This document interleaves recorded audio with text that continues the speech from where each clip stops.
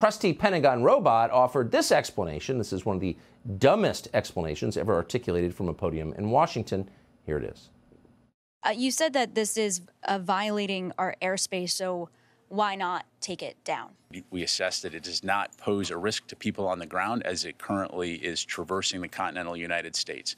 And so out of an abundance of caution, cognizant of the potential impact to civilians on the ground from a debris field, right now we're going to continue to monitor and review options. So the U.S. military is in fact protecting you by letting a Chinese spy balloon hover over our nuclear facilities. That is, in total, an insultingly ridiculous series of sentences. They make no sense.